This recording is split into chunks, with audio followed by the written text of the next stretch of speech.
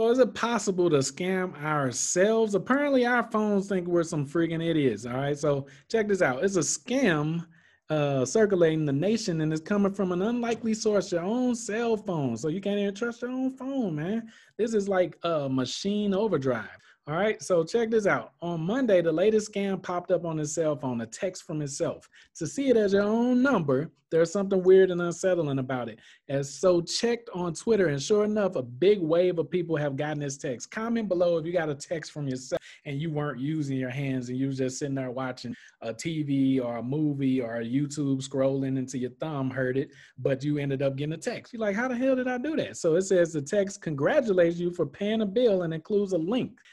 Welch clicked on it for his own investigation. Check this out, guys. Don't click on a link you know for a fact you didn't send yourself that link. Okay, there's something wrong with that.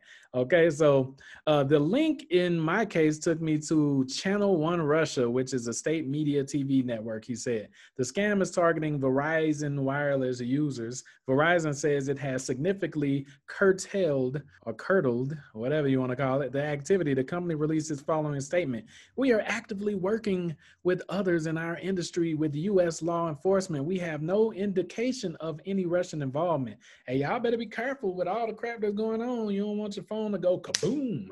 You know what I'm saying? So, hey, they warned you. They warned you. Don't click on any links, especially if it's from you and you aren't under some type of hypnosis or trance sending yourself text messages because you're just bored as hell or lonely because you don't know how to. Okay? So be careful, y'all. Stay away from the scam.